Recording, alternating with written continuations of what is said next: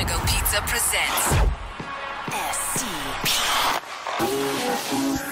The Steve Dangle Podcast with your hosts, Steve Dangle and Adam Wise. All right, so I just want to start this show by telling a story that has nothing to do with hockey. Great. I want you to know that last night I was walking my two canines.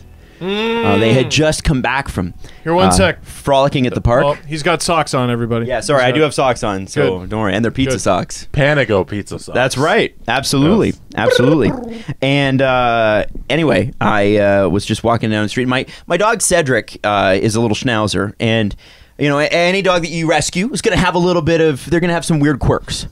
Okay, so He's going to have a little snarl. little snarl, and he's a really happy dog, except for when he's on leash, and somebody goes biking by or has an electric scooter. He really doesn't like that.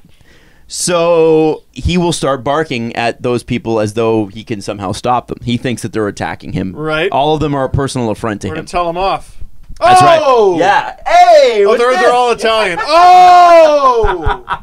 So last night, a guy was biking by, and as usual, Cedric started. You could just see his little whiskers, like, you know, move to the side. I'm like, oh, here we go.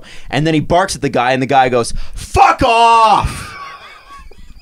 What? Just keeps trying. Again, he just barked at him. The guy's like, "Fuck off!" in front of a school.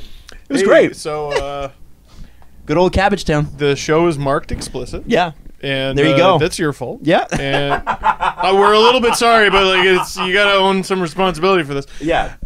So Adam told me that story already, Jesse, and I was just imagining. A situation where Adam would bark back at this guy and go, "You fuck off," and then they get into a fist fight, and then when the police come, they're like, all right, let's get to the bottom of this. What happened here? What happened, sir? What started all this?" Told my dog to fuck off. No, the other end is, no, that guy's dog just barked at me. Yeah. I think that's worse. Oh, they're both bad though. Like they're here's the not thing. acceptable reasons to start fisticuffs. 200-pound man on a bike, dog that doesn't understand English and is 30 pounds. Are we sure Cedric can't speak English? I'm quite sure. He grew up in Mexico, so he's still wrapping he his can head speak around things. Spanish, Yeah. So he was. Cedric is not 30 pounds. He's not even. Yeah, he might be. He's a very might tiny dog. tiny little schnauzer dog. But yeah. Anyway. No. So Someone told your dog to have hope. I was trying to figure out whether I should be nice. mad about that. Like, should I have told him to fuck off? No, or- that's immediately ridiculous. Oh, okay. I immediately Yeah. went to laughing. Okay, good.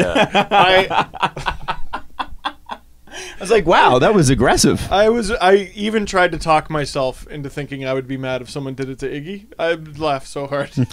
Now to the hockey part. Can I just say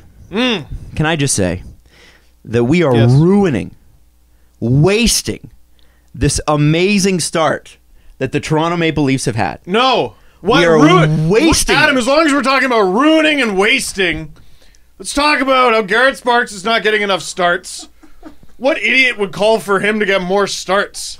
What idiot thinks they know better than Mike Babcock? First of all, answer that one. You can't. What idiot would call Trevor Moore up just to not play him? Someone who's stupid. That's who. Are you upset? No. Justin Hall exists, by the way. Oh, does he? Yeah. You never know. Actually, I legit forgot. Yeah. That's a guy. He's on the team. By the way, yes, we are absolutely ruining the team. And should I take some responsibility for that? I think we all should. I think we Yeah? all have to own this. All of us? Yep. Because Jesse posted a video with a very inflammatory title. See, you said that. Nah. And my only thing about it is, I just took literally the second thing you say in the video, and I wrote that as the title. And smartly, it was the most inflammatory thing he But said. you Yeah. said it out of your mouth. No. You said Mike Babcock is ruining this team.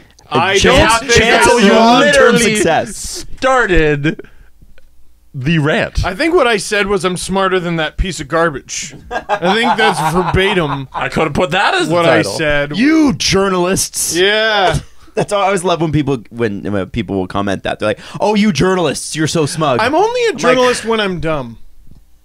No one's ever just like... No one ever watches me wear a shark onesie and goes, Steve, my favorite journalist. I'm only a journalist when I have a hot take, apparently. But yes, no, we are taking turns ruining a 13-6 start, 6-3 without Austin Matthews. And in all honesty, I mean, in my memory, I can't remember the Leafs. If the Leafs win tonight, they will be in first place.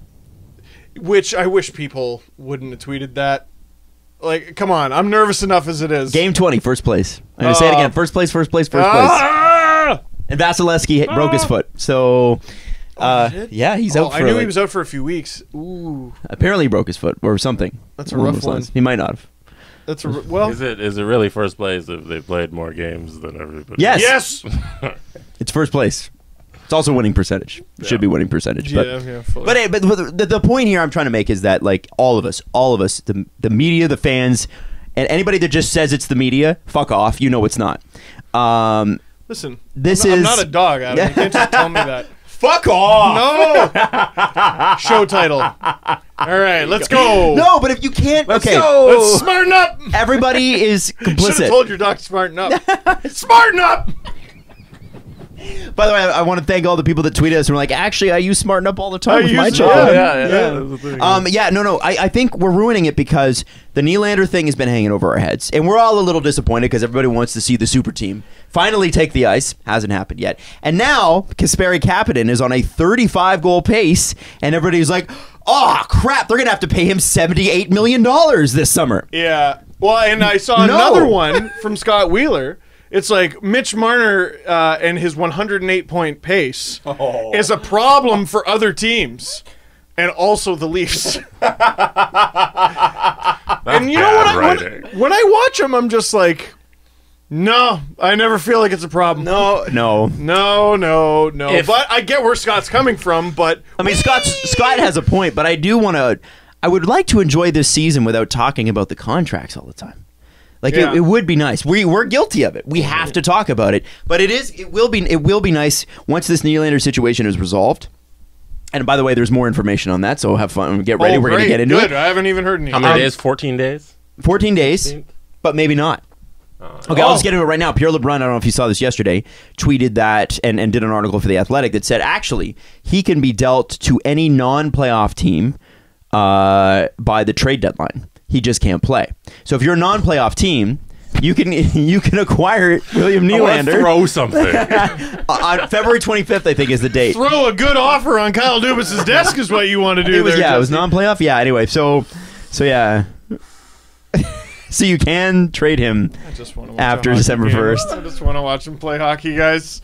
Well, that's the thing. Watching them play hockey is a joy. Last night in San Jose, you have an incredible game, and it starts off so well because despite what the traditional mantra is, which is somehow that the guy on the Sharks, and I forget his name right now, Barclay Goodrow. Yeah, that somehow was a good idea to go after Kadri and get a penalty in the first 10 seconds. I didn't get that. Well, and also, if it was, people kept going, oh, yeah, this goes back to last year when he grabbed a chunk out of Thornton's beard. That was literally off the opening face-off. If you wanted to do something about it, you could have done it back then.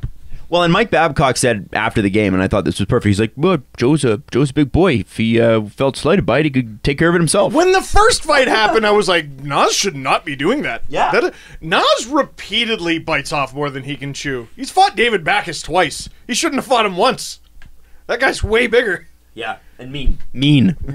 Yeah, well, but key factor, Nas is crazy. He's out of his mind and so a crazy person. It was put forth by the Sportsnet panel that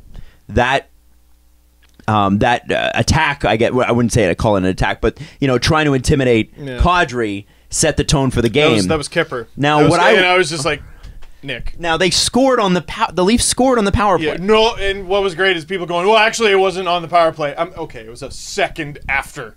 The person who got out of the box wasn't part of the play. It's a power play goal, basically. It won't go on the record as a power play goal, but it's a power play goal. But it's not then, Steve. No, but it's not. Is it a power play Either it goal? is or isn't, shithead. Fuck off. Fuck off. Maybe. 30-pound dog. What if we did an episode where we only talked about positive comments? No. No? We'd least listen to show. Are there any? Least listened to podcast ever. Just every good thing that everybody has to say, that's what we bring up. I mean, it's a good idea in theory. Yeah. I just Well, okay, I'll tell you what Barclay Goodrow tried to do off the opening faceoff, and Nas played it perfectly. He was trying to get the coincidental minor. Right. Or, at very least, or a fight, which I believe is the same thing. Carlson got later, right, with Kadri. Yeah, and Teemu Meyer. Timo Meyer. But it was a little too obvious what Goodrow was doing. He was getting in Kadri's face. He's like standing on his side of the face-off dot. Like, dude, you can't do it. You don't do it in front of the teacher. No. You don't act up in front of the teacher. The ref is right there. What are you doing? And then he got called. Weird. And it worked in the Leafs' favor, and they got the goal out of it. It happened 2 other times in the game. Timo Meyer did it, and I didn't mind that. That's, just hard battling, whatever. But then later in the game, it was Melker Karlsson giving Kadri 4 or 5 rabbit punches. Kadri finally responds, and then it's coincidentals. I think that's what Gaudreau thought was going to happen off the top. And I sort of looked at it after the game. I didn't realize how bad of a season these guys were having. Timo Meyer has 12 goals. So he leads the Sharks in that department, and he's second in team scoring. That's pretty good. Yeah, so him for Kadri, like that's relatively even, right? Barclay Goodrow has 3 points. Melker Karlsson has 1. So, like, wow. Yeah, they're just sending the scraps of the lineup, no offense, to take off the Leafs' second-line center. Like, I don't think it was necessarily about vengeance or anything. They were just trying to get Kadri to do something stupid. Yeah, exactly. And you take Kadri off the ice. If you're a no-point guy, he's not a no-point guy. He's a big-point guy. So yes. you need that's not a trade you want to make. Yeah, it wasn't good. But the Sharks, who played a great game, I thought, and are such a fast, skilled team, I thought they let it distract them too much. And had they not really played into it, they might have run away with the game. They might have killed the Leafs. It's 3-2. How often has Freddie Anderson allowed 3 goals in a period? Not many times. Unless it was against Boston last year in the playoffs. Unless it was against Boston in the playoffs. But this regular season, I don't know if it's happened once. I don't think so. Not once I can think of. And that's the thing, though, as after... It's funny with him, because you know that with certain goalies... I feel like Tuukka Rask might be one of these guys. If it's a 3-goal start to a game, Tuukka's having a bad game.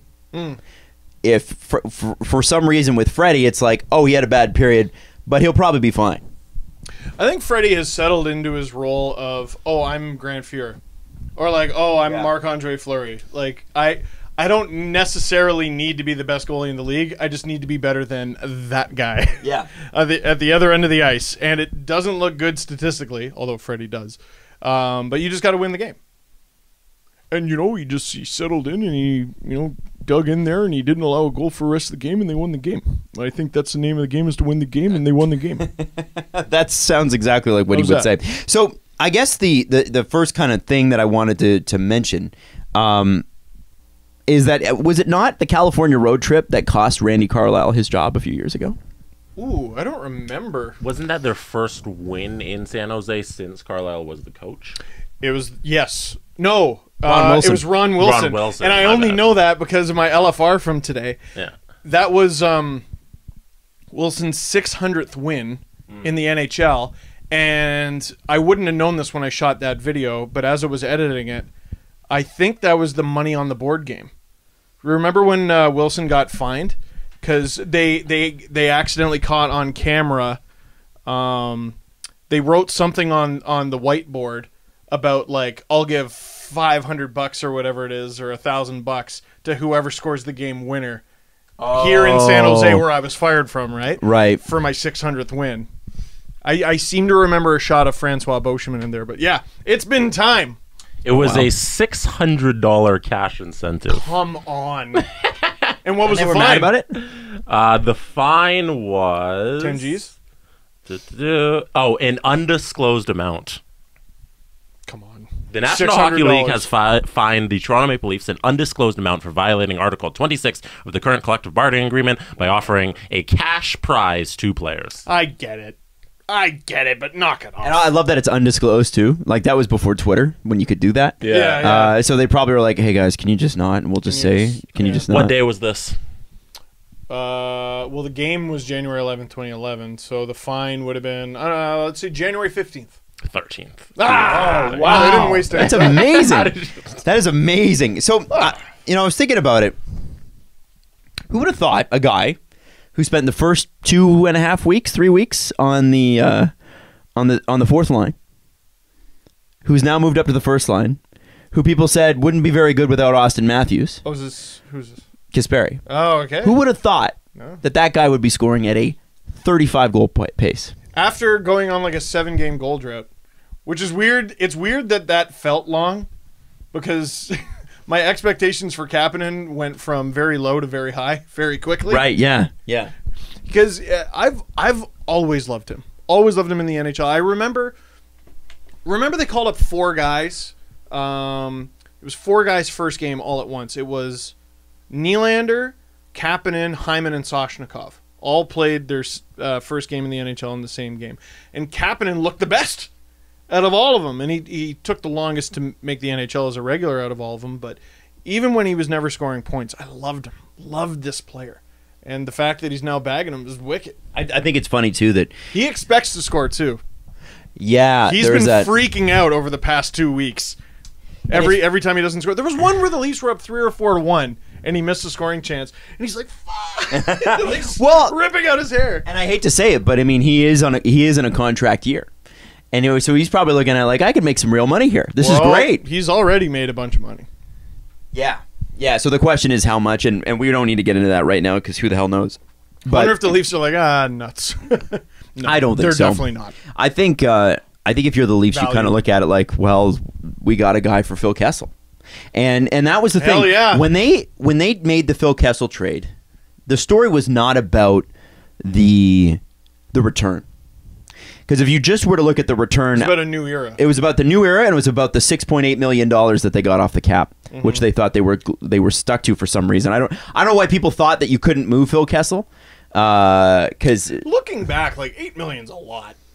It is. $8 million's a lot for the player he was with the Leafs, which we know was still pretty good, but he wasn't the 92-point Phil Kessel we're seeing in Pittsburgh. Well, it certainly wasn't that, but it's also like anyone who was on the Leafs like had their reputation sort of tarnished by virtue of being one of the Leafs. And if you were a key part of that team, no one really wanted you as a key part of theirs. Now, Kessel was brought into Pittsburgh not really to be that. And when he won the first Stanley Cup, he was on the third line. But no, he was great for them, good for them. But now the Leafs are seeing wicked return. Well, that first-round pick was used for Freddie. Yeah. And I know the Ducks used it to draft a pretty good player. But we needed Freddie. But we more than we needed Sam Freddie. Steele. And it was Sam Steele, you're right. And Kapanen's been getting better and better and better. And it's not that I would never say, oh, the Leafs won that trade or whatever. The Leafs, it served a purpose for the Leafs. It served a purpose for the Penguins. It made sense for both sides. But you know, at the time, 2 cups you win. But people almost wrote off Kasperi Kapanen in that trade, and I thought that was funny because he was, I think, a 24th overall pick, and they were like, well, he's a guy. His dad was in the NHL. He's fast, but like we're not really sure. And it was he got buried. He did. He was on that Marlies team that was so good in 2016, and he was a healthy scratch for Game 1 of the playoffs.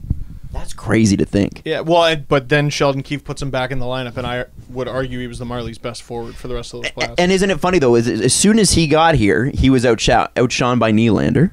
Yep. Because Nylander was so good that year, that 2016. And then the next year, it's Marner. And Marner's ripping it up, but they didn't really talk too much about Marner for that year. And the conversation was always, are the Leafs going to get that first overall pick? Is it going to be Matthews? Is it going to be... Line A didn't come in really till the end. When there It was like a Line A Puljujärvi, and then Line A sort of pulled ahead. Yeah. And it's funny that like Kasperi Kapanen has never been the story. Nope. He's been a part of some pretty major things here. And yet he's never been the story. Like 2 years ago in the playoffs, he scored that huge overtime winning goal with Brian Boyle setting him up. Yep. He last year was really good again in the playoffs. And then he didn't make the team out of camp. Exactly. But like that's because just they could send him down though. That's why. Yeah. That was the only reason. So he had a little bit of bad luck. And I think it's been very interesting to watch this guy who. If you've been paying any attention to the AHL, you know how good he is, and you know what he can be, and you knew he was going to. But it's almost like at the NHL level, he's even more effective, and I don't know how to describe that. When I saw him play in the AHL, he was great, but it's like in the NHL, there's just a. He's got by speed. Yeah, he's got by speed. It was Kapanen's second goal of the game. It was the shorthanded one. Marner strips the puck at the blue line and before the play is even made, Kapanen reads it, and Karlsson reads it at the same time, Erik Karlsson. And Karlsson just sort of puts his head down. He knows. He knows. He read the scouting report. I'm not catching him. And he was right. And that's Erik Karlsson, man. Kapanen's got that buy speed. I'd love to know, not necessarily the going around the rink one. Mm-hmm. I don't know how he would fare in that one, but the just straight away red line to red line, Kapanen's got to be one of the fastest in the league. Maybe no Alex Formenton, but at least Connor McDavid. He's got to be pretty good. You know, we talk all this crap, but like I hope he's probably going to be on Team Canada for the World Juniors, right? Who, Alex Formenton? Yeah. If he's Canadian. No, I think unfortunately, Ottawa just associated his name with Connor McDavid, and you shouldn't do that. Yeah, you probably shouldn't. It's not a good look. Very quietly, John Tavares is on pace for 50 goals this year. Something he has never done. His career high is 38. He had 37 last year. He's not as pretty as other players. Well, and I have some pretty players. There have been some real hot takes about him, and if you're outside of the Toronto market, you've probably missed all these. But and they vary from shouldn't have signed him to we can now afford to trade Austin Matthews because of him. That was a real thing. Somebody said that this week. Who was that again? That was Damian Cox. Yeah, I forgot to say in the LFR today, like to Tavares' credit, him and Matthews were able to kind of platoon, but with Matthews out, Tavares is the team's #1 center. Yeah. And he's playing like it, and he's getting the ice time, and he's getting the production. He's been great. I find it interesting, though. I think it was Jeff O'Neill that mentioned that... Gauthier has no points! No, he didn't say that. He does now, Jeff! He also... he was saying that they didn't get John Tavares to be the tip and bang and crash guy. I'm like, well... Who gives a shit? He's doing that, though, and it's working. Yeah. So who cares? I don't understand. Yeah, so this goes back into the theme of we're ruining our own good time. Yeah. We're ruining our own party. We're walking through our own party right now. He's not scoring goals good enough. Yeah, in the exact way that you want it at all times. They're scoring goals. Yeah. They're winning games. What else do you need? Their goalie their goals against average average. Yeah. Their goals against average is a little high though. They're 13-6. Not a thing. No, yeah, they're winning games. That's what I don't understand. Anyway, John Tavares, I mean, from what I understand, can be streaky, but I also think that it probably played into the fact that he was not surrounded by a ton of talent on the island. He's not. To say that John Tavares has ever played for a better team other than Team Canada than the team he's on right now would be just an outright lie, and nobody can debate me on that. Healthy. What Islanders team has been better than this current Leafs team, even with Austin Matthews out? Yeah, but you got to remember, put Tavares on that Islanders team. I'm not saying they're better than the Leafs, but I am at the time. I was like, dude, if he stays there, their offense is still ridiculous. I mean, last year might have been the closest because their offense was great. It was so good. They had I want to say a top 5 offense. Yeah, they did. Could not stop a puck. My bottom 5 defense. That was the problem. Well, then he comes to the Leafs. My point is the reason he might have been streaky is that he was carrying a ton of the load of those Islanders teams. Carrying a lot. And sorry to finish my thought there, so you don't misconstrue it. Leafs defense overrated. I said it's an overrated storyline how bad it is. I think. Really, they're adequate. I mean, look around the league. They're not hurting much more than a lot of other teams. Hainsey is so rough. He is rough for sure. That left side's nice. Man. Riley Gardner-Dermott? Yeah, it's not bad. Okay. The right side's a little rough. Ozhiganov's an improvement on Polak. I haven't noticed Zaitsev nearly as much this year, which is a great sign. It's nice. I don't want to notice you. Yeah, boys. Justin Bourne said last night, like, Hainsey's washed. He's got nothing, man. Well, so how long? He's got no speed. How long before the Matt Martin type? And I hate to keep using Matt Martin as this situation, but we said Matt Martin didn't fit this team, and then all of a sudden one day coaching staff were like, yeah, you know what? He doesn't fit the team, and he never played. You need somebody to pick up Hainsey's minutes. Well, and that might be it, right? They don't trust anyone else. Yeah. So this is the thing, Jesse. Can you pull up the box score from the last couple games? Okay. Because I think that's slowly starting to happen. And we need to look a little harder at the ice time rather than who players are playing with. it's a little bit against the grain of what Ian Tulloch said, or Tulloch said last time he was on the show. Oh. Do we have breaking news? We there? have a trade. We have a trade. The New York Rangers and the Edmonton Oilers have completed a trade. Ryan Strome to New York for Ryan Spooner. Oh, okay. Which means Peter Chiarelli has turned Jordan Eberle into Ryan Spooner.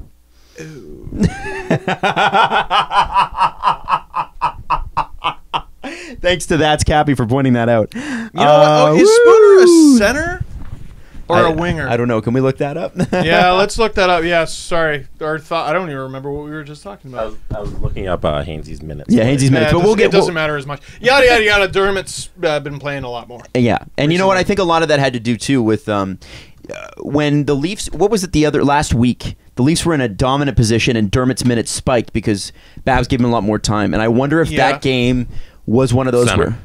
Center. He's a center. So they kind of... I think that Edmonton's probably thinking... He's a center? 2 points in 18 games. I think...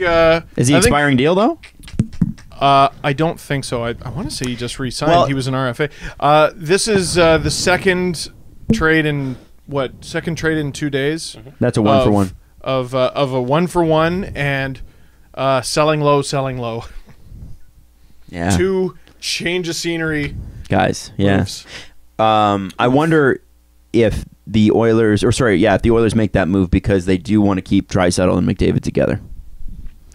That's definitely what it seems like. Yeah, if they need another center, because they'll have Nuge, but Nuge was playing some wing. I think he was playing mostly wing with McDavid. They have options there. Oilers have been getting better, haven't they? But Spooner's got this year and next year left at $4 million. He'll be a UFA at the end of it, and he's 26 right now. Yeah, that's not great. Well, that's not 2 points in 18 games. Great. That's not very good. And I know Strome is roughly same hit, probably roughly same production. Interesting. I mean, that's the sort of trade I don't mind right away. Like, just you're trying to do something. Yeah. I get you're throwing shit at the wall and seeing what sticks. Strome's 3.1 this year and next year, and then he's an RFA at the end of it. So they took on salary. Wait, no, they must. I bet there's going to be salary retention or something announced because the Oilers can't afford that. I don't think the Oilers can afford that. They're like already, I think, less than $250,000 from the cap. If I remember correct. At Charting Hockey, Sean Tierney. On the plus side, Chiarelli found a way to show that Ryan Strome is better than some other NHL players. On the negative side, he's now managed to lose the Eberle trade twice. Oh, no. Oh, is Spooner not as good? Is that what he's saying? That's what I'm... Yeah, that's what he's saying, Brooksy. Yeah. Oh, Oilers. That's a shame. There's got to be some sort of money. Does there? The Rangers retain $900K. So it's just to even it out then. So it is literally it's still a 3.1. So it's even That's more from John similar. Shannon. Yeah, it's even more similar to the Hagelin trade, right? Yeah, their cap hit would be the same, so it doesn't give them any cap relief. So Hagelin and Pearson are the same as well. That's just man. Been a while since we had a trade break on the show. Yeah, it's been a long time. I looked over at your phone and saw the Friedman I was like, avatar. I'm like, oh, okay, we got something, and it doesn't have to do with NHL player safety or something like that. Now, here's can I just read this from Cap Friendly? Please do. So the New York Rangers have retained $900K of Spooner's contract as per Frege. This reduces his cap hit from $4 million to $3.1, which is equivalent to Strome's cap hit of $3.1. So you just it effectively results in no cap change for either team. Right. Okay. Player for player, literally. Fine. Yeah. Okay. Good for you. Except for apparently Spooner's not as good as Strome. Well, yeah. According to Sean. Yeah. We'll see. Could be a change of scenery thing because Spooner's also. I mean, he's not a 2 According to archaeology guy Matt Henderson.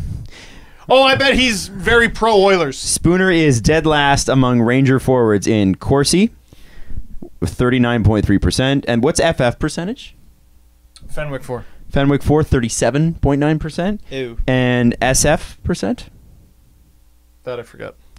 We'll call that Scoring to chances for? Sean Frank percentage. I don't know. 37.2%. Somebody's name. His PDO is 1. Shot for percentage. Shot for percentage. His PDO is 1. Oh, so it's like even? Yeah. Listen to us trying to figure and things out. Strome, on the fly. yeah. It's great. They both have 2 points this year. Yeah. Ooh.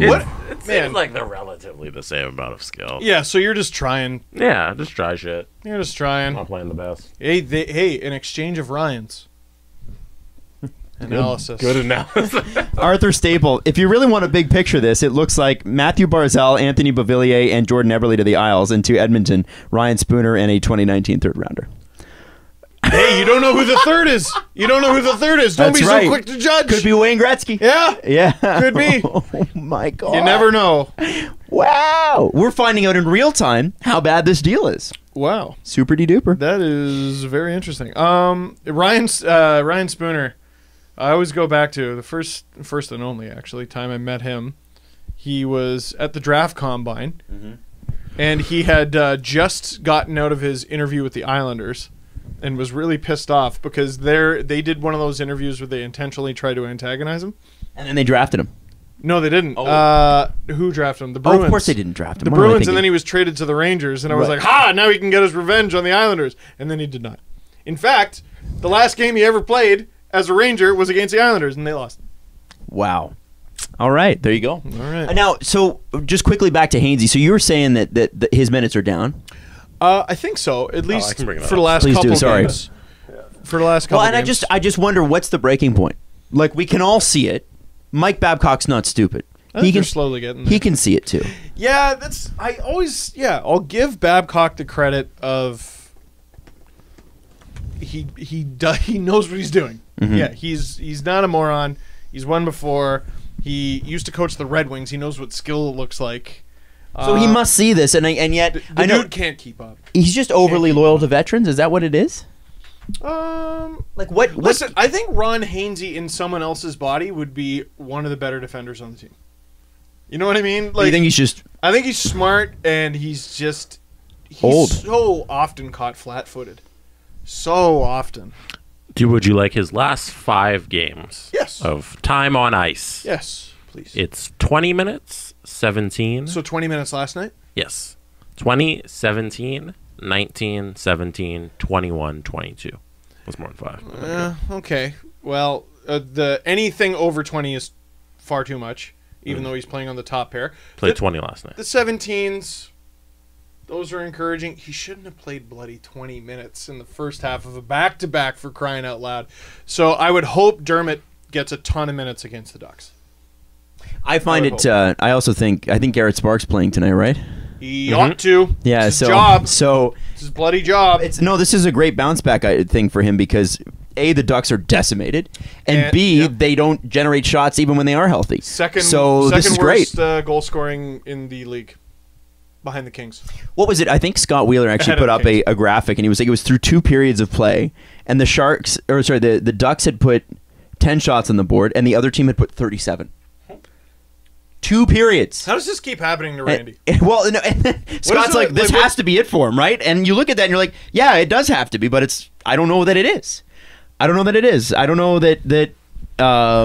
Well, you know what? It reminds me a little bit of his tenure with the Leafs, because there was a while, I seem to remember, where we're like, this has to be it, right? It's coming up. This has to be it. But they kept getting hurt.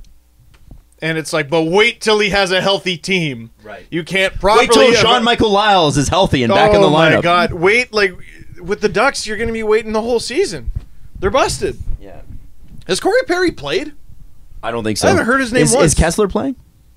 He is. has played. I don't know if he still is. I mean, Frege was saying he might retire. That's how I heard he was. Wow. I'm trying to think of Before the Ducks season. players' names I've heard recently. Cam Fowler, once because he scored a hat trick, the next because he got hurt after. Yeah. And then John Gibson. Now I've heard is Brandon Montour because of the Nylander trade rumors. Oh, yeah, that was terrible. And Josh Manson.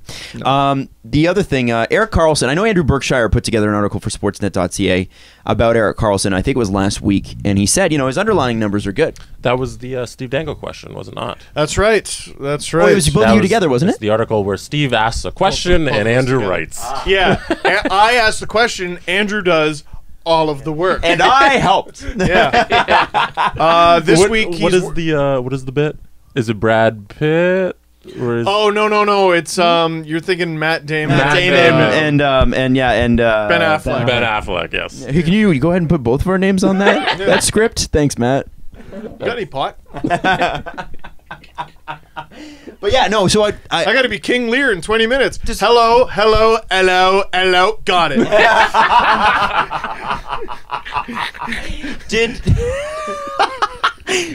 Did Erik Karlsson look off to you? Because a lot of people were tweeting about how he looks off. I'm like, I don't know. Well, I don't know. I just don't know. It might be something cognitive. You know, it might be something in the brain because I was watching him. I just wanted to use that word. I was watching him and I'm going in the brain cognitive. I was watching him and I'm going, okay, am I seeing that he's not as good as I remember because I'm anticipating him not being as good as I remember? Right, like that. There's that. I don't. It's not recency bias, but there's a bias. There's a name for that. That it's like you've been told something, so then you see it all of a sudden, right? It's like when you buy a car and then all of a sudden all you see is your car on the road. I don't know. There's like studies on that. Yeah. Right? You buy a black car and you're like, whoa, I've got the only black car in this kind. I've never seen another one. And then all of a sudden everybody in your street has the same black car, same model, same year. I feel so stupid. Over the last 24 hours, I went to the publisher yesterday and she was using all kinds of big book words that I didn't understand. Was cognitive one of them? No. Oh my God. I don't even remember the word. It was like, it wasn't didactic, but it sounded like it. And I also don't know what didactic means. Your picture, by the way, at the publisher yesterday was quite adorable. Wasn't it?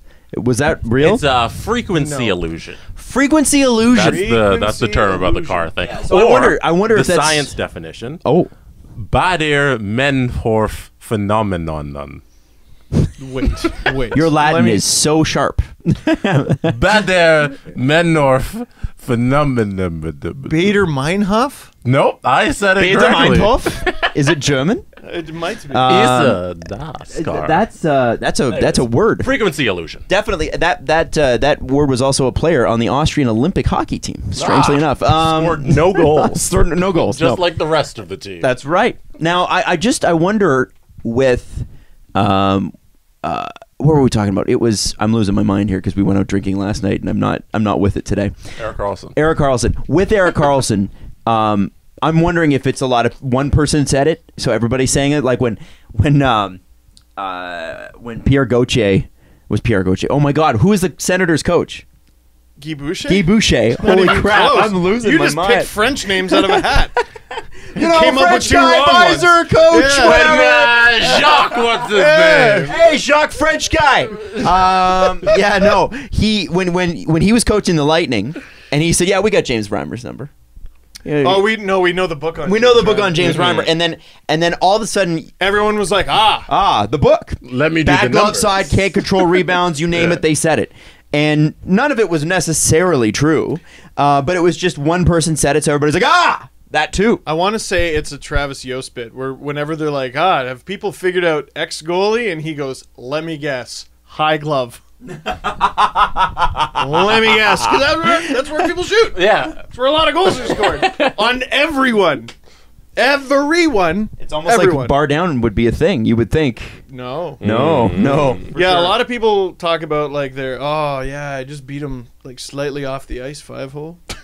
Yeah, no one talks It's a about weak those. spot. Yeah, You know? Bardowski. It is for Mike Smith. We'll get to that later. But yeah, no, I just wondered if Erik Karlsson, if he looked off or if it's just frequency illusion. I think he's not really in the running for the Norris, but you kind of expect him to be because everybody made it. It was 3 months of nonstop Erik Karlsson talk this summer, and then all of a sudden we're just supposed to pretend that it wasn't a big deal. If last year's Hart race was any indicator, Karlsson may never win a Norris again, and it's going to be hard for him to ever be nominated for one, even no matter how good he plays, because he's got Brent Burns there. Well, I was wondering about that. A couple people said the same about like Tavares. If you look at how he's playing, he's actually in like Hart conversation territory. He's not going to get it. No, because he's on a good team. Well, I wonder too, because of that, Erik Karlsson just may not look as good, and I guess that goes to your point. Like he looked so good on the Senators because he was so much better than the Senators. Yeah. Well, and he did so many things for them because they needed him to. Where like I never San Jose really doesn't knew need him, all that. Like, can you look up his stats? Like, maybe I'm wrong, but I never knew him as like a big goal scorer, and everyone's making a big deal of the fact he has no goals. No, he wasn't. He was like a 52 assists guy. He moves the shit out of that puck. He moves the puck. His goal totals, going back to 2013-14, it's 20, 21, 16, 17, 9, 0. Buddy, ignore me. That's a lot of goals. A lot of goals. 20 That's goals. a lot of goals. He's a Connor Brown type Last year goal was scorer. only 9, though. Last year was only 9. Last year was only 9. There was a really good stat on Sportsnet I saw yesterday where Brent Burns' first, I want to say 20 games last year was 5 assists, no goals. And then the rest of the way he scored 12 goals and had like 50 points or something like that. So, I mean, it could be something like that for him. The Sharks, overall, though, like I came out of that game going, yeah, they were a good team. That Well, they happened are a to good team. lose. Like, that's going to happen. Losses happen. Even Losses to good teams. happen. I just thought they got unnecessarily distracted by Nas. Yeah, it did. I didn't understand. In the first period, I was like, "There's no way the Leafs are coming away with the win in this." Now, we did have another trade yesterday. Yes, we did. Or not yesterday. Was it Monday? I think it was the day before. Yeah. So Jim Rutherford signs his extension, and he's like, and by the way, Carl Hagelin, see you later. Yep. And he gets Tanner Pearson back. Now, what's interesting about this, Carl Hagelin works for the Kings because it seems as though, and I was mentioning this a couple episodes ago, the Kings haven't done anything since the new management took over. They literally have not done a thing except for sign Ilya Kovalchuk. Well, and now it seems like, oh, we're going to actually do something. So you bring in a guy, you they trade bring in speed. They bring in speed. And Carl Hagelin's deal is also up at the end of the year. So they look at that and they go, well, that gives us a little more flexibility, which is good.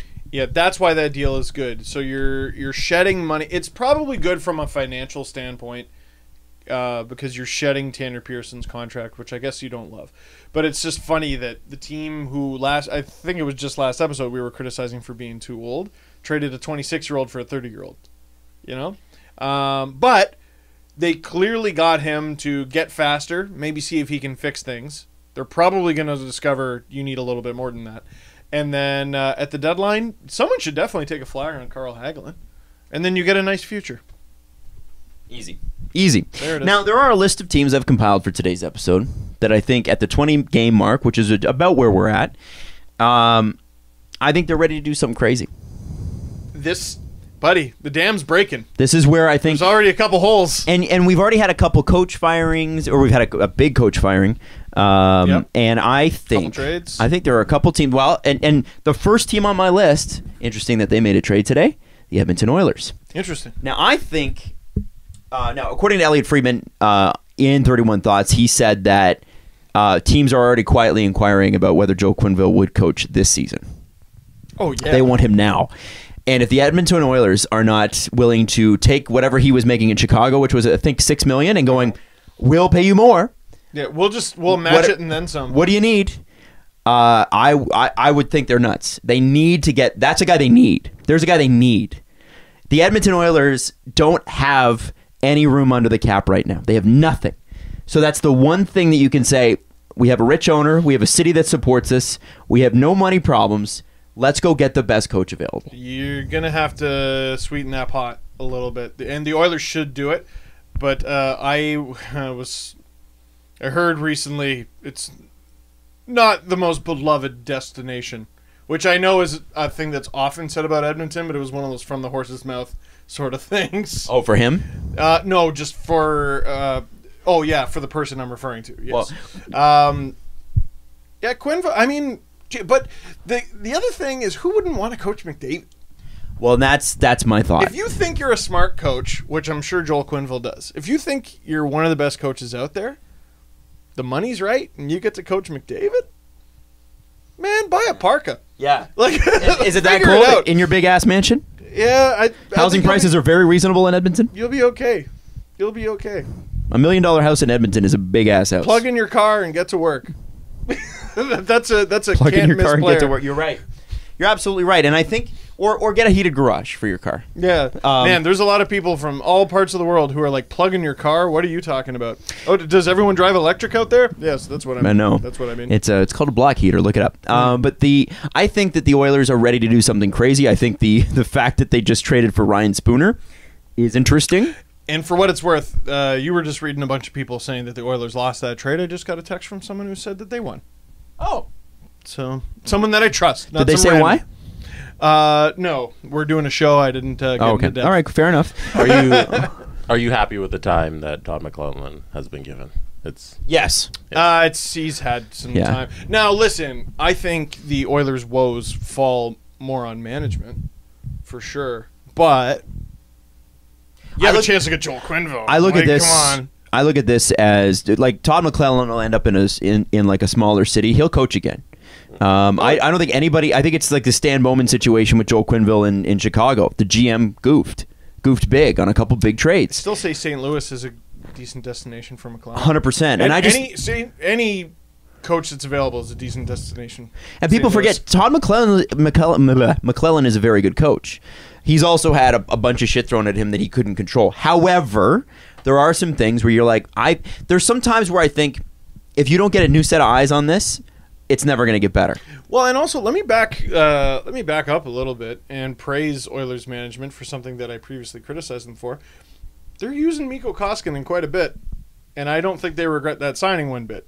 They're a little cap strap for sure, but it's looking to be worthwhile so far. And good for them. That's good. They need something to go their way. So yeah. I think Edmonton's a team that's about to do something crazy. Unless you think the Spooner deal was crazy, I don't think it was crazy. And I don't know if this matters or if it helps, but on yesterday's edition of Insider Trading on the Three-Letter Network, Darren Dreger said McClellan is safe for now. They are planning to stay the course. Sure they are. So there you go. The only way that Chiarelli saves his job is if he hires Quenneville. That's my opinion.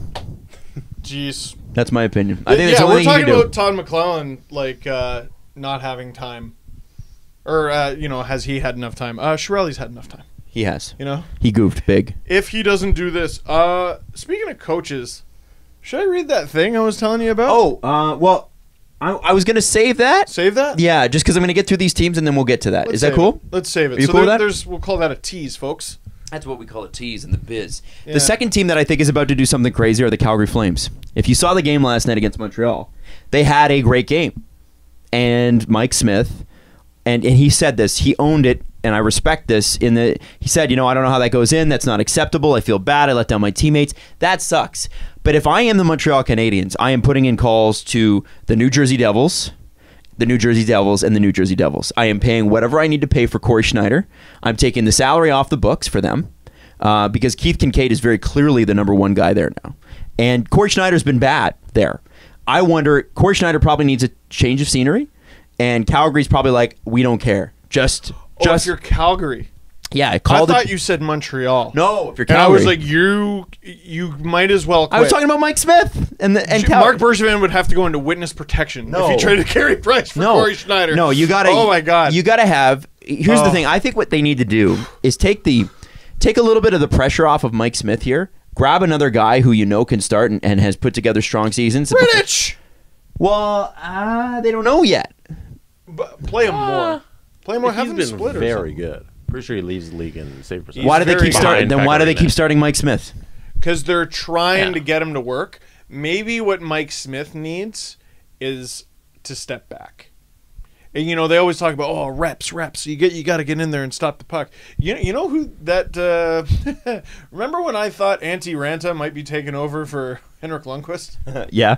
And I was like, no, you have no choice but to make that contract work. Well, what got him back on track was Ranta started 4 or 5 straight games, and then Lundqvist came back in and did Henrik Lundqvist things. Mm-hmm. Man, part of the reason the Rangers aren't in the complete toilet is because of him. Well, I would agree then. I would agree with you there that it's time for him to take a little bit of a step back, but I think the Flames need to go out and get someone like a Corey Schneider, where they can confidently say, because this team, here's the problem, is that this team is too talented. They're too good to not have some sort of great starter. And I wonder if you can have Corey Schneider come in and be the guy that either is the 50 game goalie and then Mike Smith plays 30, or Rittich is the guy. I just feel like you gotta do something. Here's a flaw in that plan. I was just going to say, trades. I just don't think Corey Schneider's that guy. You take on $6 million till 2022. That's a bad deal. The big problem. Remember, we were talking about that last show. I thought it was shorter too. Yeah. So his contract, I think, goes longer. I didn't realize that. Yeah, and also Rittich is 5-1 with a 935. Well, then maybe you ride the hot hand. Which is a very small sample size. Yeah. There's 6 out of 19 games it's decent for a season. It's a quarter. 25%. He's played 6 games and they played 19. And he's 5-1, 935. Right. It's No, not too but bad. like it's still like it's sick. I mean, just looking at him though, it's 6 games. Right? Yeah. I would say he could use like a veteran behind him for sure. I just don't know if Mike Smith's that dude. I don't know. I think the best thing for Calgary to do right now is to make that contract work and see what you got with Rittich. Give Rittich, I don't know, next 3 starts. Something like that, provided there's no back-to-backs. And then give Mike Smith a game, see how he does. Here's another team. Give me another team. They're about to do something crazy. About to do something crazy. Florida Panthers. Interesting. 7-6-3, last place. Really? They're already 5 points out. And of a Mike playoff Hoffman spot. has a 14-game point streak, and they're still struggling? Just broke Bure's record for point streak for the Panthers. Oh, my God. They need That's to last stop. place in the division. Right? In the division, yeah. They need Because to Pittsburgh's stop. last in the East. Oh, Pittsburgh's last in the East? Yeah. Dude, look Good at Lord. Go look at the NHL crazy? standings. They're bizarro world right The now. fact that the Islanders are in second right now. The Blues are like a bottom Crazy. 5 team. Yeah. Well, and this is the thing. The Panthers aren't even that. The record isn't that bad. It's 7-6-3. Not something you can't recover from. Right. But 2 years ago, they fired everyone. It's over Bettman 500. And then they fired all the people that they'd hired. And then they brought Dale Talon in again. And they had the worst expansion draft out of anybody in the history of time. They did. Yeah, They did. well, and apparently Dale Talon would not trade Michael Matheson for William Nylander straight up. Nylander. That was great. Oh, my God. I was like, well, good. We wouldn't either. See my tweet? I'm like, maybe it wasn't just the fax machine. If that's what he's thinking, I mean, cup. Yeah, but I have Half to. a cup or whatever you call it. I feel like with Dale Talon's another guy that's got to do something, because you could tell from Got a lot when of we, desperate when we GMs. when we interviewed Doug Sifu, you could tell that's a guy that's fair, but he's not a guy that waits. And Yeah. I don't think Doug Sifu or that ownership group are the type that are going to be like, yeah, we'll wait this out for the long term, 5 years, Dale. 3 strikes sort of thing. You have Barkov, you have Huberdeau, you've got Ekblad, you've got tons and tons of talent on that team, and you're relying on 40-year-old Roberto Luongo because James Reimer and Michael Hutchinson have been bad. That's such a shame. And so I think the Panthers desperately need to do something. And while Dale Talon is in charge, while the reins are still with you, right? Yeah. Mid-season, you still have a chance, at least while you hold that job, to hang on to that job by making a move that makes you better. I don't know what that move is, but I think the Panthers are open to doing something crazy. So I'll criticize teams that put themselves in a stupid situation, but I look at the Panthers' goaltending situation, and I'm struggling to find out what they did wrong. Yeah. Luongo was so good last year, but he got hurt, and he's getting older, and his workload should go down. So you know what? We're going to go ahead and we're going to sign a 1B. Or a 1A, sorry. They went out and they signed James Reimer, who's, for most of his career, has been a 1A, and they signed him to 1A money. And you know what? Let's get a backup for that plan, and we'll get Michael Hutchison, arguably the best goalie in the minors, not named Garrett Sparks. When he was playing, I think he was even better. But then he got called up. They whiffed.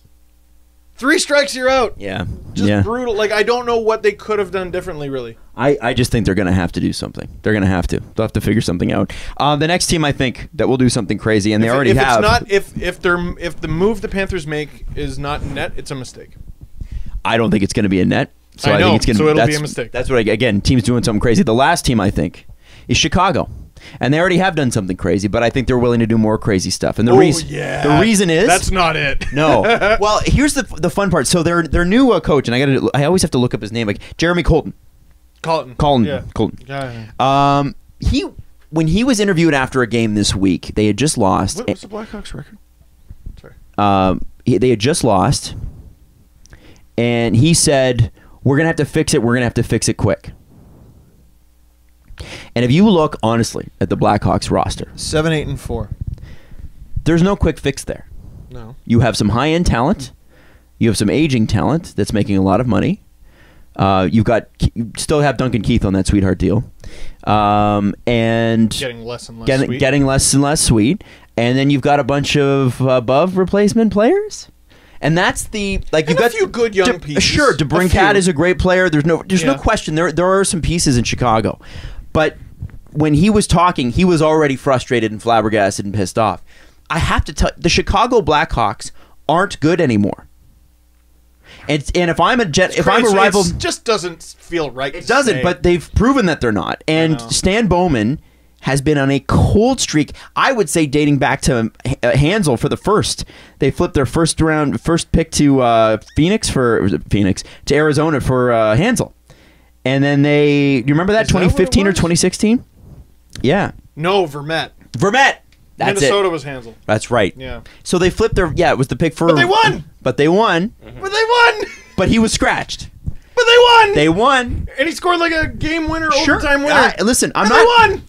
I'm not begrudging them that. I'm not going to begrudge them but if I'm a rival GM, Stan Bowman is on a trading cold streak, so I want to take advantage of that. I call the Chicago Blackhawks. They did win. I know. And you know what? No one can ever take that away from them. Nope. And I never would. Nope. That's still a general manager that has won 3 cups. Amazing. What have you done for me lately? That's the sort of sports. thing when it's the summer and you're, sitting on your dock and just going, and you're reminiscing. Well, guess what? It's November and there's no time for that right now. Win me some damn games. Yeah. The goal is to win. We got ownership. The goal is to win every season. Yep. That's the goal. Yep. So it's great that you won in 2015. Hey, since they're poised to do something absolutely bananas, can I throw in an outside contender to get the last year of Artemi Panarin? Chicago. Oh, they're gonna sign him this offseason. And put him on a line with Saad. I want to see it. Max Chaos. Let's go. I want to see it. That'd be kind of fun. It would but be what do kind they of give fun. up to get him? Whatever. They can't possibly do it. They don't have the depth. Like, are you going to trade DeBrincat? Like, what are you going to do? And what are you doing that for? Are you going to make what are you going to try to make the playoffs and then get trounced in the first round? Yeah, but Adam, they don't care. Like, they don't care, right? But the point is to win. Yeah. And getting Panarin brings them closer to winning. It sure does. It does. There's no question. It's just... I give up a first-round pick. No, you can't do that. Why not? I guess you sort of have to. I think they have to. What do you lottery protect it? You try to lottery protect it.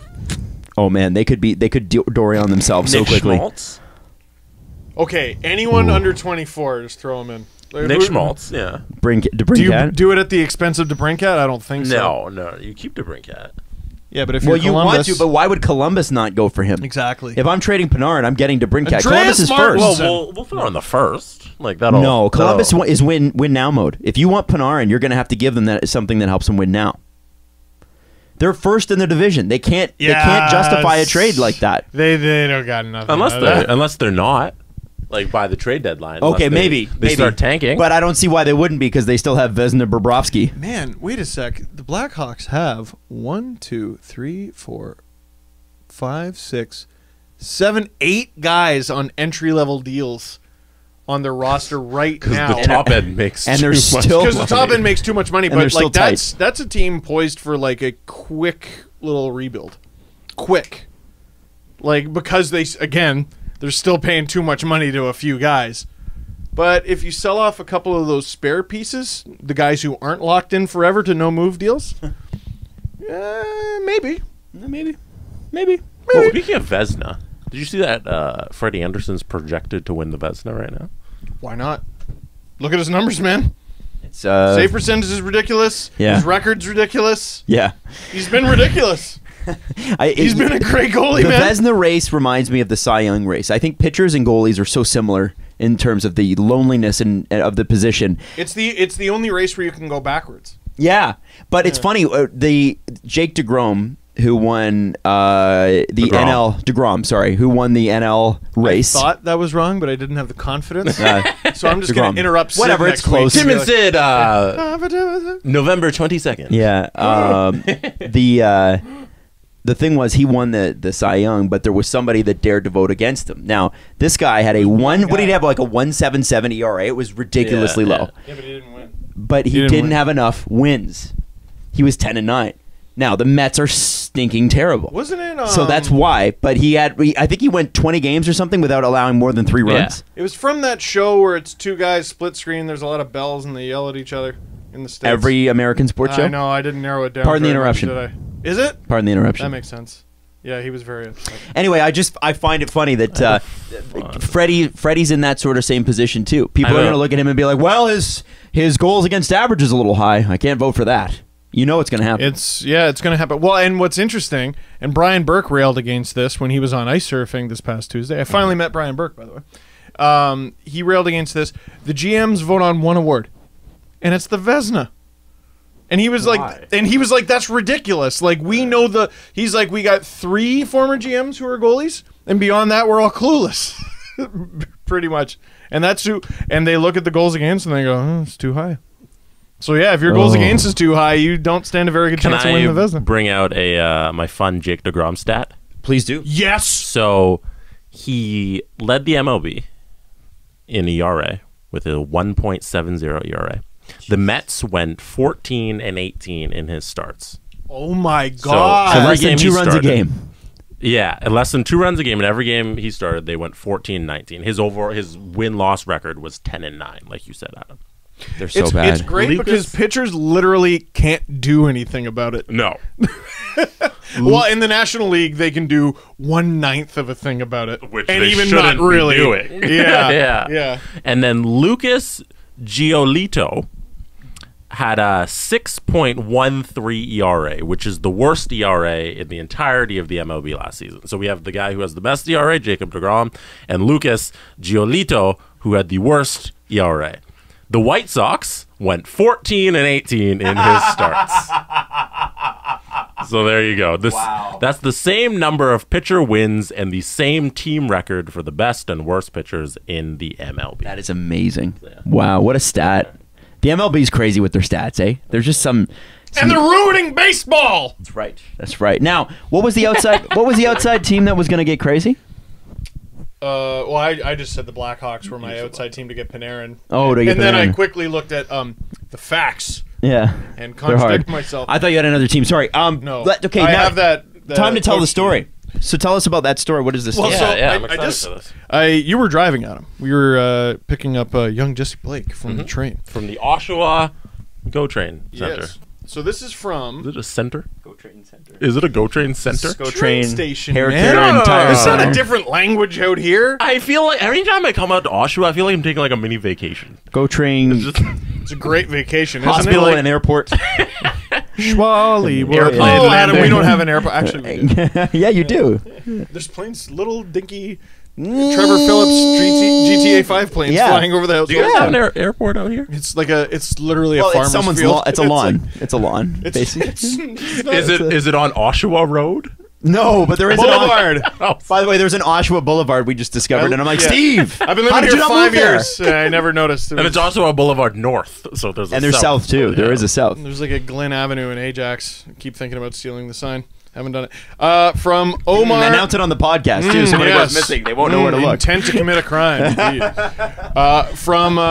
Speaking of intent to commit a crime, so this is from Omar Canuck. Brent Sopel was on the Spittin Chiclets podcast yesterday, and what he said about Coach Crawford was wild. Here, sorry, I just realized I opened up the wrong thing. No, so Mark Crawford, who I guess would have been, I don't know when he would have been Brent Sopel's head coach, but I don't know. Chicago? That's what I was trying to figure out. I can't remember Mark Crawford being the coach there, but maybe he was. I don't Current know. assistant or associate coach in Ottawa. We interviewed him actually when we were filling in for Jeff Blair. That's right. And I thought he was really nice. This is Brent Sopel on Mark Crawford from the Spittin Chiclets podcast. I think it was my 3rd or 4th training camp. I'm going to take some creative liberties with the language, folks. I think it was my 3rd or 4th training camp. I'm in Ottawa. We'd played an exhibition game. Mark Crawford is our coach at this time. He pulls me in and he says, Soaps, we're sending you down. You're a P word. You don't fight. You don't hit. You don't skate. You don't shoot. You're a P word. You do fucking nothing out here. So we're sending you to the minors. He said, you're terrible. You do nothing. You don't shoot hard. You don't skate hard. You don't pass hard. You do absolutely nothing. You have no hope of an NHL career. So you're heading off to the minors. See you later. No joke. I thought the NHL was no hope after that meeting. Crow and I had a love-hate relationship. We had more fuck you matches on the bench and in the dressing room than I've ever heard. He came after me all the time. And this is Ray Whitney now. Or not Ray Whitney, sorry, Ryan Whitney. Is it true he would go up and down the bench and kick guys? What? And Sopel said, he kicked me, he choked me, he grabbed the back of my jersey and pulled me back, he attacked guys personally. He came on, man, sorry, I'm not laughing because I think it's funny, I'm laughing because I can't believe it. It's absurd. Yeah, he came up 1 year after the season. He's like, Soaps, you need to work hard, you need to gain 15 to 20 pounds. So I left there, went home, hit the diet, hit the weights, put on 20 pounds of muscle. I came back here and he's yelling he's yelling at the bench, what are you, fucking Hercules now? Are you turning green? Are you the Hulk? Just screaming at me. He suspended me for I think 6 weeks. He wouldn't let me play, only in practice. He bag skated me, and I have to step on a scale every single day to see what my weight loss was before he'd let me play. For whatever reason, he kept putting me out there. I probably played close to 500 games of my career for him. So as much as I hated him, for whatever reason, there was something he liked about me.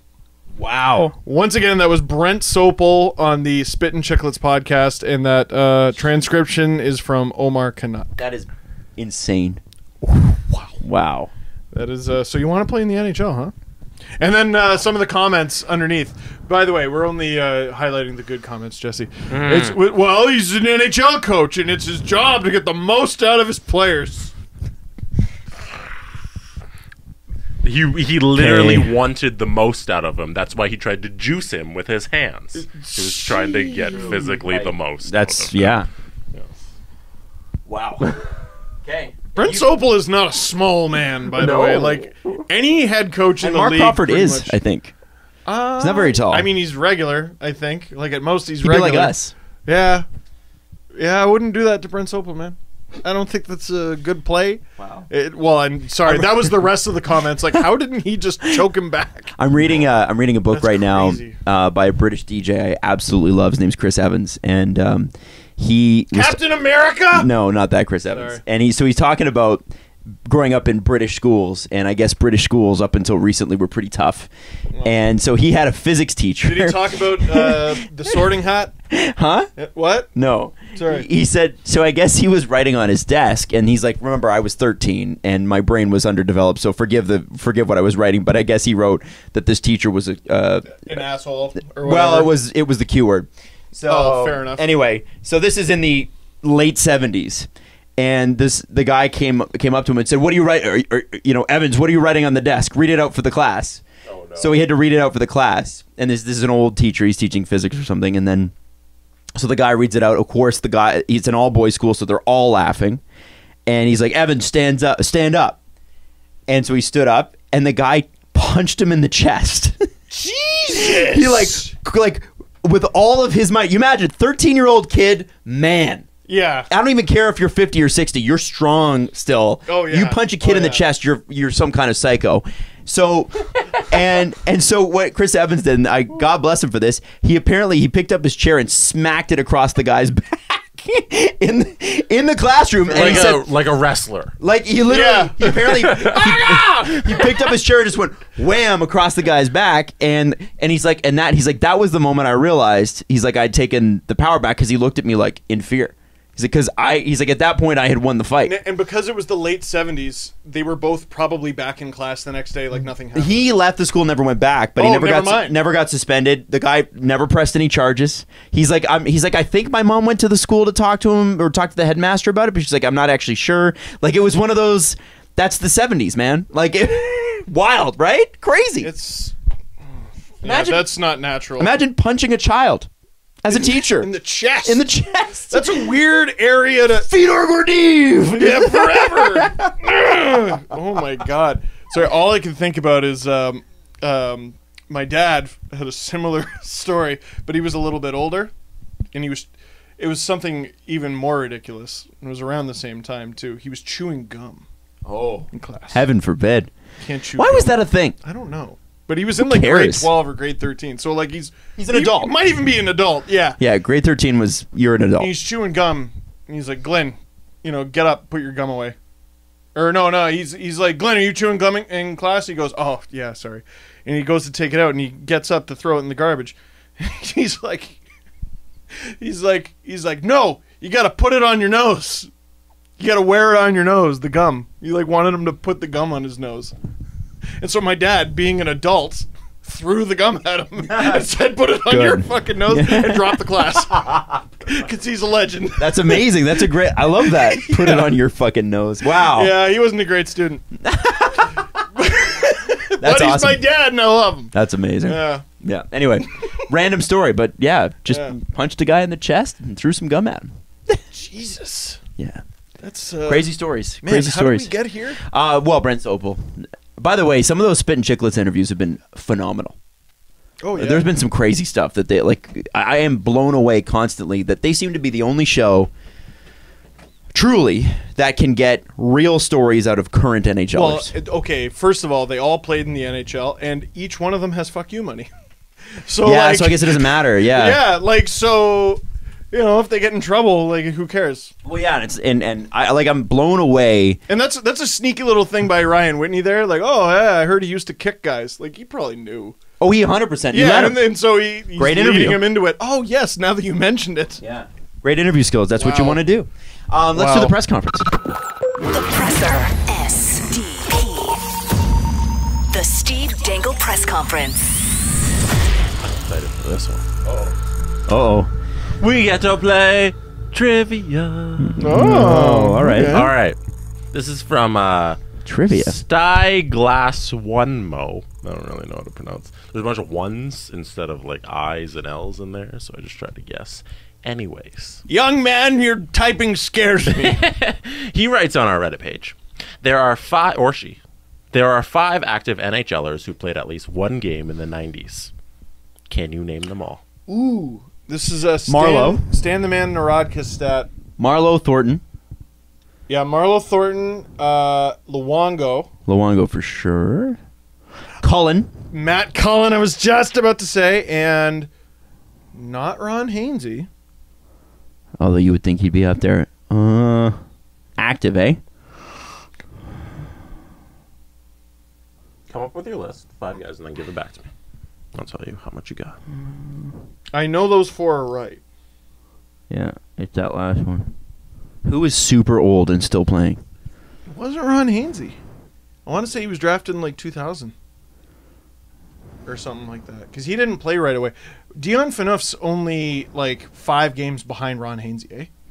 Whoa, really? Yeah, he's I think 1 or 2 games shy of 1,000. Wow. Yeah, but he started playing earlier in his career, right? Man, I'm stumped. Yeah, I don't know. I'm stumped. I What don't know. is your list? Okay, Thornton, Marlowe, Cullen, Luongo. You got them all except for one guy. We're gonna hate this too when we do know it. Oh, come on. I'm looking You around got the 4 league. or 5. Looking around the league. Placanitz? Well, he's not No. active anymore. He just retired. I don't know if they've included him. Oh, man. Where are we? I don't know. I'm out. Is someone in Carolina? Justin Williams? No, he's not. 5, 4, 3. Just do it. Just tell us. 2. Just tell us. I don't know. Zdeno Chara. Yep. From the famous Gretzky story. He was a rookie with the Islanders. Gretzky's on the Rangers. Gretzky gets on the ice, sees Chara, skates over to his coach, and he goes, "That's why I'm retiring." All right. Trivia. Good point. Number 2. This is from Random Action. Since the 2014 draft, the Leafs have only drafted 5 players who have played in the NHL. Can you name all 5? Does the 2014 draft count? Yes. So 5 players. Okay, so Nylander, Marner, Matthews. So there's bang, bang, bang, 1, 2, 3. Janssen? No, he was 2013. Oh, he was 13. Yeah. Renat Valiev was a 2014 What draft about Victor pick. Lou? What was he? Did he No, play? he played. He was before that, though. I want to say he was 2012. 2012, yes. Good Good job. Nikita Sashnikov? No, they didn't draft him. Damn. He was a free agent agent. signing from Atlanta. Not Grunstrom. Trying to think of like Wait, second. how many games? Well, Dermott. Shit, Travis Dermott. Yeah. There you Yeah, go. So give me the Travis 5 Dermott. guys. Yeah, yeah. Give me the 5 guys. Marlowe, Matthews, Nylander, You said Dermott. Marlowe. Marlowe. Not Marlowe. Marner, Matthews, Nylander, Dermott, Yeah, and Valiev. and Renat Well Valiev. done. There you How go. funny that we would forget Dermott but get Renat Valiev. I don't know. I was like, oh, a defenseman, Renat Valiev. Played like 10 games. Jeez. Oh, well. Who's he with now? Flames? I think he's with the Flames. He was with the Habs, and then he got traded. You're asking Again. me? Yeah, I don't know. Sorry. I would never know that answer. I knew Victor Louvre was drafted in 2012, but I didn't know Travis Dermott. The Louvre Doctor. We've had Ron McLean on the show. Yes. Who Didn't know that. is your dream guest for the show now? I assume he was. Oh! there, so that's what we bring him up. Great Who's question. missing from the list? Oh, there's a few. I'm going to say besides Mr. Cherry. Darcy Tucker. Darcy Tucker for sure. Darcy Tucker is a phenomenal guest. Big one. Um, Steve Thomas. Steve I Thomas, feel like that's- he wouldn't be that great in front of a mic, but he was great to hang out with. yeah, at I the- think he'd do he'd probably protect himself a little bit. Whereas I feel like Tux is like one of those guys that just. Tux? I'm going to tell you. I'm just Tux? going to tell you. That's what he called him. Tux. Tux. Haley Haley Wickenheiser. Yeah, that'd be good. She's fresh on my mind from this morning. Apparently, she's eligible for the Hockey Hall of Fame next year. Elliot Friedman brought up in his column that Cassie Campbell Pascal's on the selection committee. He's like, so how does she get into the Hall of Fame now? Because she's not in it. Oh, is she not? I didn't know this, but she's not. I don't know how she's not. Oh. What? I know. Okay. The she list should of be. people not in the NHL Hall of Fame is a little ridiculous. Sorry, Hockey Hall of Fame is a little Yeah. ridiculous. Oh, if you yeah. go through it. But like, if you look Jeff at Merrick had a good list he was coming up with. I won't spoil it because he wanted to use that on ice surfing, but there are some pretty unforgivable names. yeah. Sorry, what were you going to say, Adam? well, I look at who they select each year, and I kind of think like, well, I mean, I know Cassie Campbell Pascal will be in there, but of the names that have come up in the women's hockey section, I don't think you can take any of the names off that they've already put in. No. There's none where you've been like, oh no, that person shouldn't be in. So it's just like almost, I feel like they're just going based on age. It's like this person will get there in 5 years because Yeah. Like, I didn't even know, like, Janet Hefford's, like, young. Like, I was surprised she was eligible. Like, when I heard she got named, I'm like, But she was on the well, team for yeah, but I didn't know. she's on the team for like 20 I years was like, though. she stopped playing? Like, Yeah. yeah, Tucker's a great one. Wickenheiser would be really good. Reimer. Yeah, Reimer would be good. He would be very good. James Reimer. That's a career done sort of thing. Colby Armstrong, I still really want to get on the show. Mm-hmm. He doesn't really have much. of a I'll say filter. I'd love to get Mike Babcock. I'd love to talk to Mike Babcock. Brendan Shanahan. Yep. Absolutely. Dubas. Kyle Dubas in 10 years. I don't want him yet. Yeah. Yeah. I want you him know when what? he cares less. I would have Mike Babcock on, but I wouldn't even talk to him about the Leafs. Yeah, sorry, cares less about what people think. I want to know what Mike, and you know what, Lou Lamoriello too, and I don't Mike, want to favorite know. type of chair. Yeah, well, tell me about what you're like as a dad. What's Lou Lamoriello like as a dad? What's Mike Babcock like as a dad? Tell me about your upbringing, like you know, when he talks about leave no doubt and that sort of thing. How much of what Mike Babcock is now and his philosophy on things came from his parents, and how much of it was developed on his own? And you know, I'd love to know about that sort of thing. I think that peeking into someone's minds, like Elliot Friedman always asks people what they read or what they're reading, and it's always a really good question. I want to get into what's the psyche that creates what you are. The guy who, so I got to play in the All-Star game at the Easter Seals thing, and the guy who sort of like ran the show. You know how you have like a friend who sort of runs your social circle a little bit, like they're almost like the MC of when you go out. Tom Fergus was that for all those guys, and like I'm not super hip to Tom Fergus's career. He was a little before my time, but he was hilarious. He'd go out there and he'd just do everything in one shift all on his own. And then, like, he'd score a goal, come back to the bench and be like, yeah, thanks, guys. Yeah, appreciate it. And just high-fiving everyone. amazing. He'd be good. Yeah, sorry, I wish I had, like, a more concrete answer for you. Boreas Salming would be a dream. Salming would be good. I want to know about the 70s Leafs, and I want to know what it was like to work under Harold Ballard. That's what I really want to know.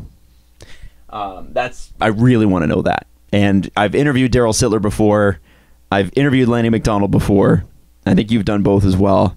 I've never fully got a clear answer, but Landon McDonald was nice he's when I great. met him. And He's amazing. I think I interviewed him for 20 minutes and 10 seconds worth of the interview satellite a day.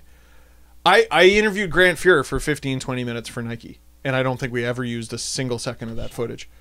I know. It drives me nuts. I got a picture out of it. Well, that's good. We should have that. That's what I got. Any others, Jesse? Not grapes. Not grapes? No. That ship sailed. I don't think so. Interesting. Is it a cop out to say I'm just too afraid? No. I mean, you can say whatever you want. It's your show. I would grapes 15 years ago. If I was this old, if I was as old as I am now, but I could have grapes 15 years ago, I take it.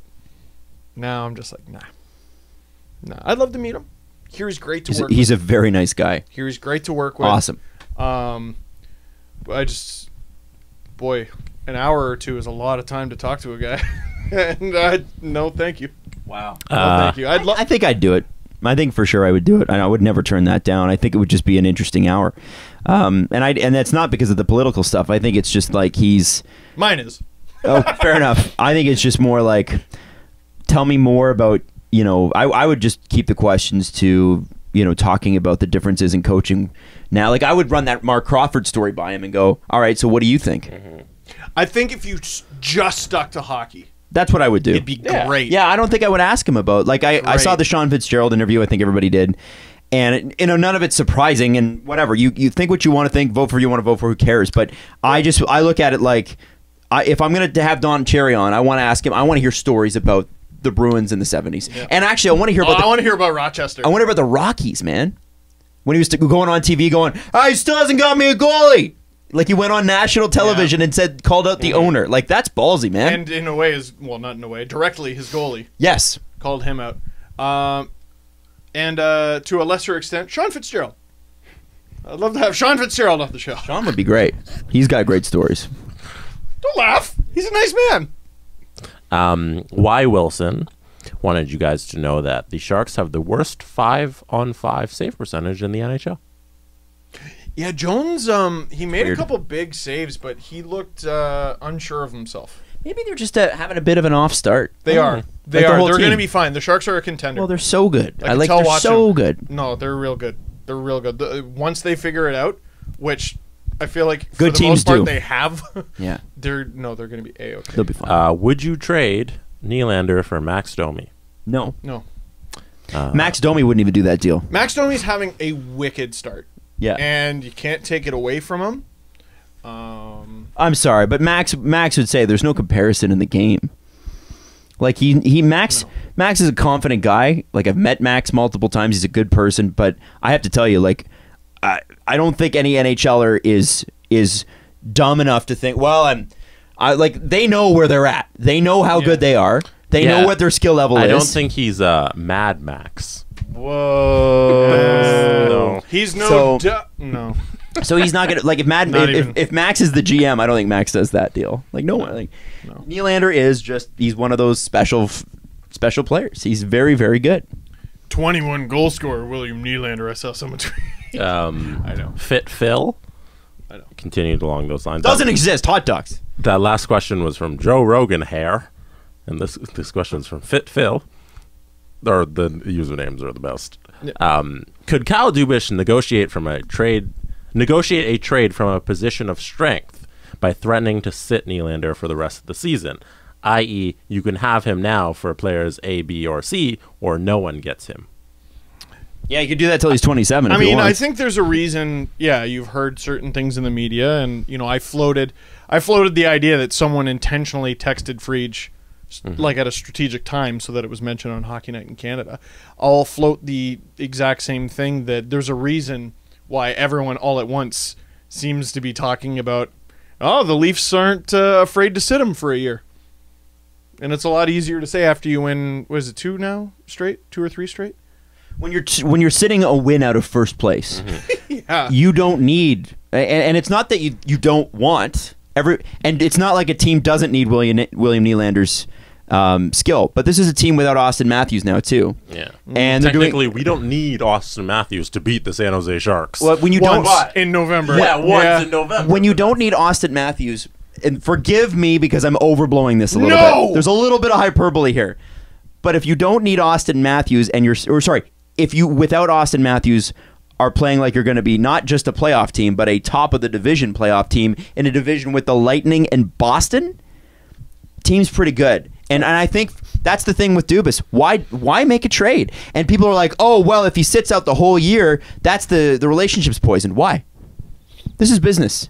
Why would unless they have said something acrimonious to each other, unless they've been like unless it was like the Durant, Draymond Green, you're a bitch, get out of here. Wow. That whole conversation, which I highly doubt. I don't think Louis Gross or Kyle Dubas talk like that. Can you imagine? I think that there's no reason why he may have to. He just may have to because Kyle Dubas cannot lose this negotiation. Cannot lose. Yeah. So William Nylander, unfortunately, is in a position where does he want more? Does he deserve more? That's up for everybody else to decide. However, he's going up against a general manager that will not budge because he cannot. Yeah, and like it's a very tough situation. If you trade Nylander, it's a big old bunch of maybes. If you lock him in to a nice little number, then it makes it way easier to lock in Marner and Matthews to a nice little number, and you got a contender for at least half a decade. Maybe even at least Caparino. Kapanen. Oh, Kapanen? Yeah, he's another guy. Okay. They need Andreas Janssen to score 5 goals tonight. And so that they're like, yes, no! People are throwing out insane numbers for Kapanen, by the way. Like what? Like $5 million. You're crazy. Like, no. Connor Brown scored 20 goals as a rookie, and he makes $2 million. Yes. Now, I understand that Kasperi Kapanen is objectively a better player in certain situations. Brown's a little thief. Yeah, he is. But he does some underrated things. The point is, if Kasperi Kapanen gets anything over 2.5, I'm going to be real surprised. Maybe 3. No, if he keeps this up, 3. Yeah, I could see him getting more. But like, it's been 1 year. Over 4 is a tough ask. Yeah. Or depending on the D. I mean, he'll ask. I don't even know if they can. He afford will that. ask, and he should. But he should, and he's the sort of player that you maybe do a bridge deal on. 100%. Right? Yeah.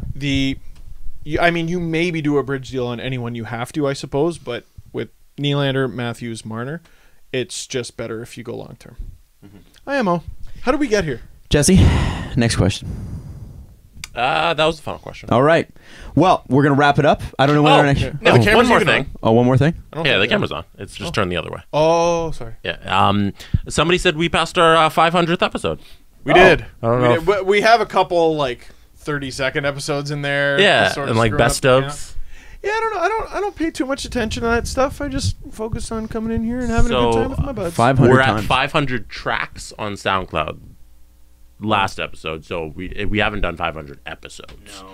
We're probably like Pretty 10 close. short because 4 best ofs a year times So maybe 3. 20 short. So there's Well, like then 12. a lot more. So yeah. Yeah, if you don't Yeah, count yeah. best ofs as part of that, but I do. Plus, best ofs? it makes it a lot easier. Well, it's an episode, right? An episode's an episode. Sure. I you know what? The only thing I will say is thank you. I know there are people that have been with us since literally the beginning, and if you haven't, that's fine too. 2013. Who cares? Like the fact that you signed on at Jesse.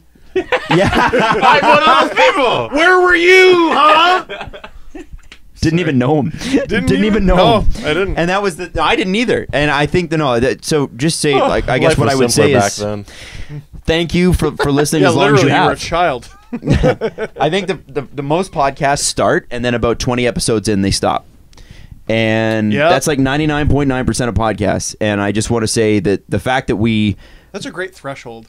Yeah, If you make it past the 20 show threshold, you're okay. Totally. I think it's great, and I'm really appreciative every day of how many people are listening and for how long we've been able to do this. We're very lucky. Hey, remember when we started a hockey podcast in May? Dumb. And it didn't fail somehow. Yeah, we somehow made it through the summer too that year. How did we do that? Let's start like 2 weeks after the Leafs get eliminated in May. It's a great idea. There was a lot to talk about, though. That was like the height of Leafs anxiety. Yep. And then David Clarkson was much signed. has changed. All right, so thank you so much for listening. We'll be back sometime early next week. We have no idea. Yeah, I'm sorry for the inconsistent schedule, guys. That's me. We'll figure it out. But yeah, it's okay. Bookie Wook. It's all good. It's his Bookie Wook. Oh, Yeah. It's It's the book. The thing I'm writing. Yeah. Bookie wook. Pre-order it! Wook isn't a word. Yes, Are Jesse. oh, wait. Are you guys aware? Oh, I can't wait for the but actually on that. Wook isn't a word. Follow the guys on Twitter at Steve_Dangle, at Adam WYLDE, and at Jesse Blake. The Steve Dangle Podcast. Brought to you by Panago Pizza. Order at panago.com and stuff your face with deliciousness.